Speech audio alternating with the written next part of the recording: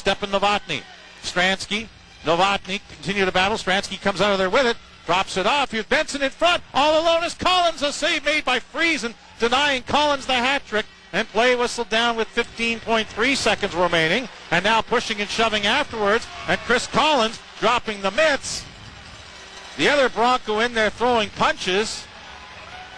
I can't catch who it is. I think it might have been Wagner. It looked like 29 to me. It may very well be right. It is 29 Dillon Wagner.